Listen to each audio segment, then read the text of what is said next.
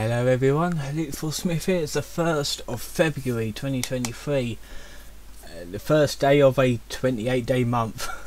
The Encyclopedia Dramatica reading. No, it's not an update video for February, that's tomorrow. So, Kero the wolf, I have heard of him a few times. He likes to be the old diddler of the dogs. He likes to fuck animals. He's a furry and likes to fuck animals. It's no surprise there. So make sure my audio levels are fine and let us go. A little bit of a lengthy one, so there you go. For the other paedophile, also known as Kero C Evil. Okay. This is the main one that I wanted to do, and his address is like right up there because lots of people have doxed him and probably swatted him, but I'm not quite sure about the swatting bit because shouldn't swat people. Doxing paedophiles and zoophiles is absolutely fine with me, but swatting, that can get people, even innocent people, killed. This person is a sick fuck, well we know that. We got a quote: "I did not have sexual relations with that roadkill." Is that a piss take off of Bill Clinton? Kero the wolf trying to defend himself but failing miserably. Well, you're using a quote that Bill Clinton said when he fucked his secretary. Kero the wolf, power word Joshua Hoffman, formerly known as Yummy the Wolf, is a 27-year-old fur fag YouTuber from Pennsylvania who decided fucking his dog would be a great idea. He was generally regarded as a respected member of the furry community until info leaked from his Twitter account indicating that he has practiced zoophilia and necrophilia. So he did fuck roadkill and dead animals. Ugh. That's like one of the worst kinks you can ever have, necrophilia is. As well as having a vor fetish, well, 50-50 on vor. Sometimes it's good, sometimes it's bad. The non-fatal ones is alright. The fatal ones puts me off. There has even been talks of Kero's alleged involvement in paedophilia. You doing the math? Well, he's a furry, so I'm pretty sure he is a kiddie diddler. His dog Coda recently died of kidney failure. Oh, poor dog. Poor little dog. Poor little dog. And Kero had no problem with admitting that he raped his dog on a regular basis. Fucking hell. I'd punch this guy in the face if he was real right now. In now infamous Telegram chat, he expressed concern about his friends raping and dismembering his dog and then killing it. That's fucking disgusting. His friends assured that they would never do that without his permission. For some odd reason, Kero, being a sick necro-zoophile, came as a shock to the furry community. This is odd considering all furries fuck their pets and animals, as zoophilia is a rite of passage for their community. Well, it is mostly true. I mean, there is some furries that actually do good for the community and they got a clean background and stuff. And then you get them fucking dodgy ones, and I have met some fucking weirdos in my life. Jesus Christ. Okay, so we got the real name: Joshua Hoffman, nationality American, current residence Pittsburgh, Pennsylvania, former aliases Yummy the Wolf, YouTube Kero the Wolf, Twitter Kero the Wolf, Twitch Kero the Wolf, Kiwi Farms thread that. Before YouTube, Kero started out just give me a second and he don't. Yeah, it's fine. I'll get paranoid. I'm not recording for some reason. Kero started out as any other typical furry would. He lived the average life of a degenerate furry by sucking these bucks from downy furries.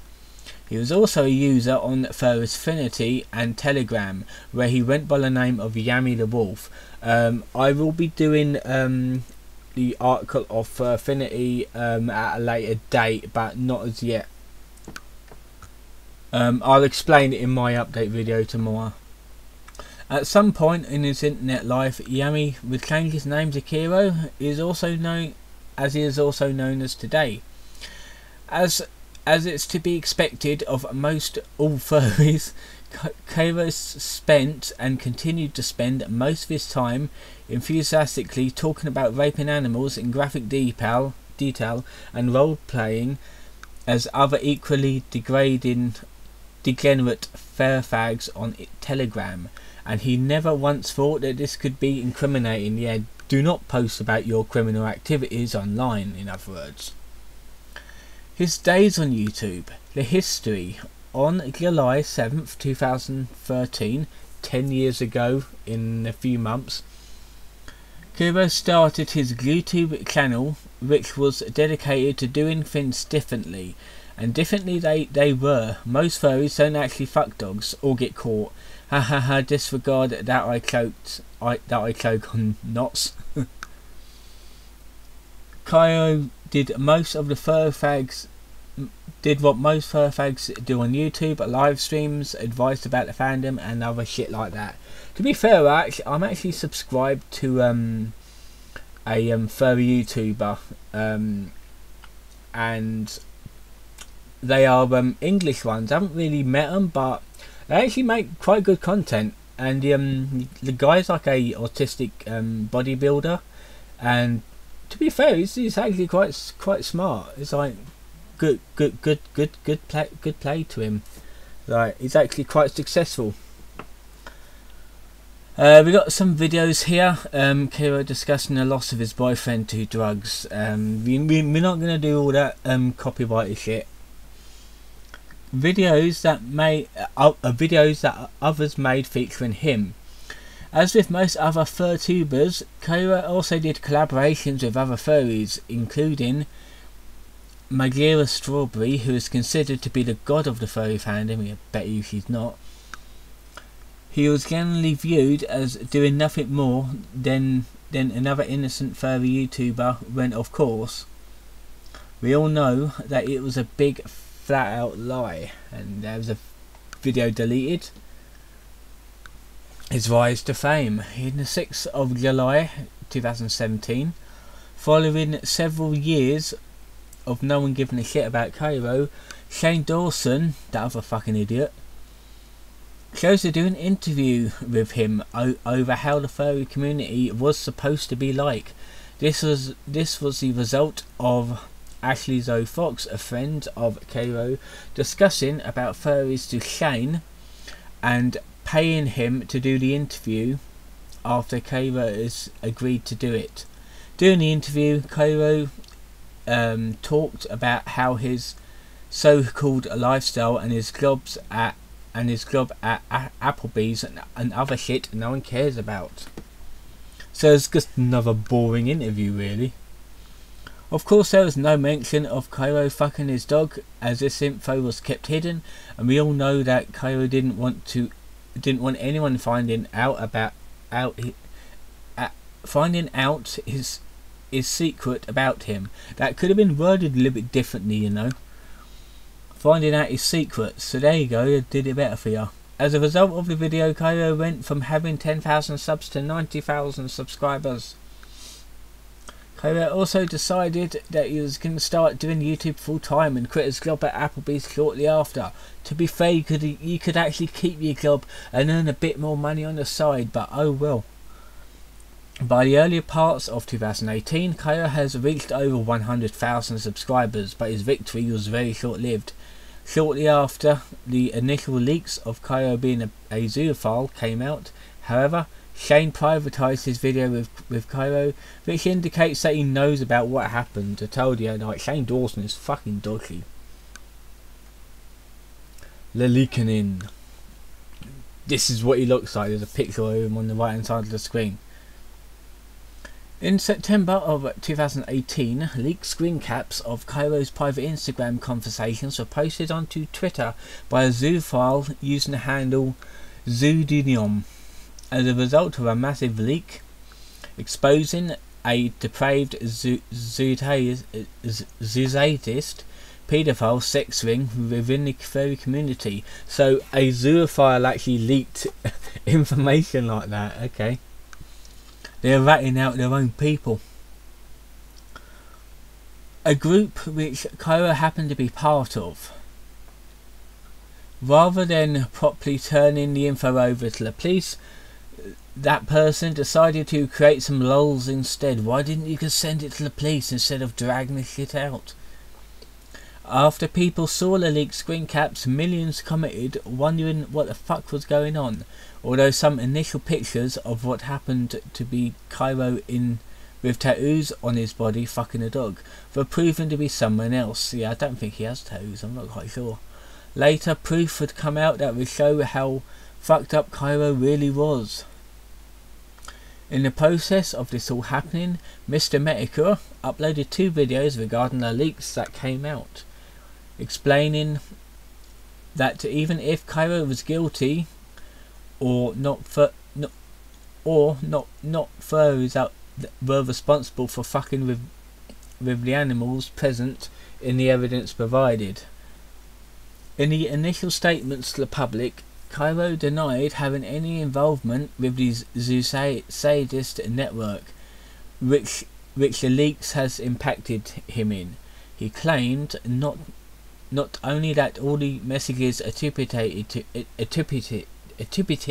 to him, appearing in conversations spanning a period of about 2 years, were completely faked, but that his Instagram account also was hijacked by Iranian super hackers from Iran. No, that didn't happen. That did not happen. What the fuck would Iranian super hackers? There's no such thing as super hackers. They're just hackers. A country where Telegram was banned since June last year. See, they can't even get on it. In a bid to prove his innocence, Kero uploaded a screenshot to Twitter showing his active sessions history on Telegram, a story which is believed upright until the very next screenshot he posted, where an icon indicating an active VPN connection is seen in his phone's status bar. I wonder if that was NordVPN he used. I've actually got that on my phone and my computer. It's like running right now. I'm actually in France right now, but don't tell anyone that. He would later go on to admit that he simply pulled the image off of Google in an interview with a morbidly obese man wearing a Rick and Morty t-shirt, where Kero would also backpedal on statements he had given mere hours earlier, completely changing up his entire story for the camera. God, he gets burying the lies, he gets burying the truth, in other words. There's there's our lad right there. There he is with his nipples. There you go. Strange he can show like male nipples, but you can't show women nipples online. Never got that. They're the same thing, but flatter. Where was I? The truth comes out. As people waited for the truth regarding Kero to come out, he arranged a couple of interviews with Koforox and Ashley Zoe Fox in a bid to clear his good name for all the animal rape allegations. In a video he did with Ashley Zoe Fox, Kero offers his latest revelation of the truth, stating that his involvement with the zoo crew was limited to being interest in feral artwork, and that 95% of the conversations shown in the leaks were fabricated. This still suggests that there are some percentage of the logs that are in fact real. Oops. The pathetic truth is that Kero's fellow zoodadist, Snake Thing, have simply decided to give away his login details to a complete stranger. You've got archives, but we're not going to bother with that. Without ever thinking of the life-changing consequences of the fellow perverts he had been exchanging messages with. Below are the screenshots of the many fucked up things that Kero said on Telegram. We're actually going to look at these in a minute. So I'm going to pull them up. And we're going to look at them soon. Okay. Allegations begin. Following several weeks of lousy-filled fighting in the furry community, many were shocked in horror when the tweets consisting of side-by-side comparisons between Kero's garbage and the garbage in one of the videos of the animal being sexually abused were posted. The location was also discovered to be one of the places where Kero's now dead dog Coda was seen in. Aside from that, chat logs revealed that Kero admitted to the logs being real, and a conversation between him and Snakefing, the leader of the zoosadist group, did take place.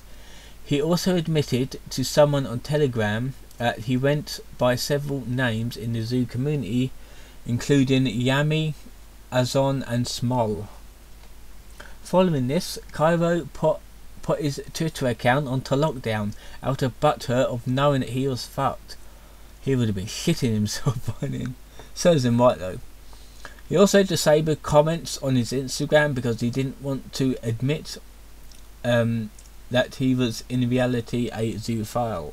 Evidence of Kero being involved in an animal abuse site by the name of ZooX18 started showing up, where it went under the name Neo004. Kero later reopened his Twitter account only to lock it down again shortly afterwards. Kiwi Farms has documented the accusations against Kero, with many of the members wanting him to be imprisoned. Current status: no justice for Kero.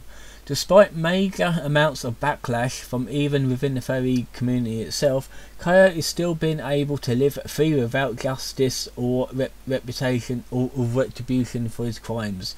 A group of furries who formerly called themselves Fur Avengers have sent evidence to the police. They're basically like a paedophile sting operation thing, pedo poachers, that sort of thing. They have already managed to get the leader of the group, Snakefing Power Word Levi Simmons, and Cuban counterpart Ruth Power Word Ruben, wherever that is, sounds foreign, arrested. Charges for Snakefing, however, were dropped and is now due to the statute of limitations, where it is only momentarily that Kero himself is arrested. He will never be arrested for that sort of thing. He'll always find a way to snake himself out of it. It just shows how slow the American justice system really is. And you're paying your taxes for the American justice system, and they're really that fucking useless. It's just like our justice system over here in the UK. They're fucking worse than useless over here. Makes you want to stop paying your taxes, really, doesn't it? The law steps in. On November 2018, on the 8th of November, however, Kero did admit on Twitter that he was now under police investigation and has started to be taking the situation seriously. He has issued an apology for essentially fucking over an entire fandom and promises the truth and explanation once the investigation will be over. It will be ongoing, trust me. Kero currently is ignoring the situation and not cooperating with the police, which he fucking should be. He is also blocking those who want him to come clean and turn himself in. RGB9000, one of the few remaining defenders of Kero, states that he is now under legal advisement not to be posting anything publicly. We hope sooner or later this fuck will end up in prison, only time will tell. Kero leaves the fandom. After 2 months hiatus, in which Kero was absent from all social media, he announced on the 30th of January 2019 that he was leaving the fandom, according to his long-ass statement on Twitter.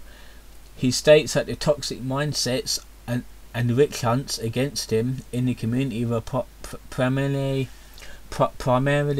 the reasons behind him leaving. It wasn't a witch hunt, they just wanted you arrested because you're a paedophile and you're a zoophile.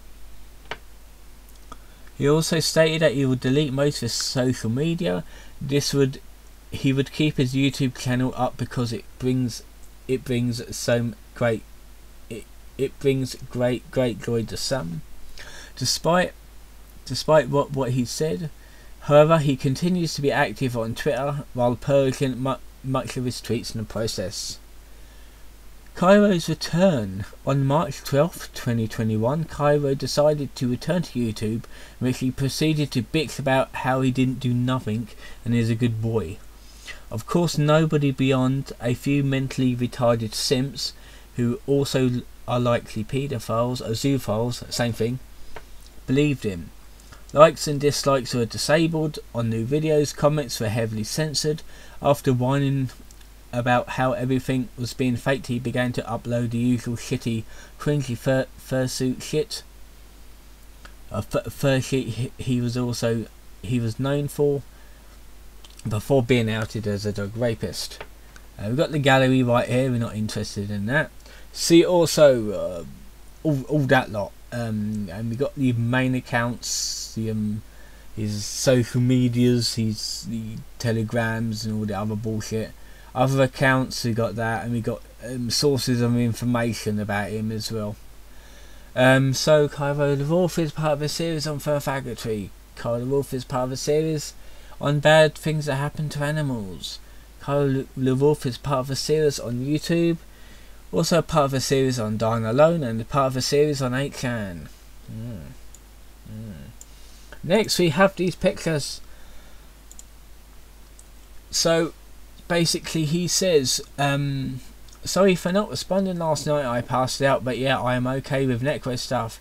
If it's not that bloody, I am totally against killing for sex. I only do it with roadkill, though.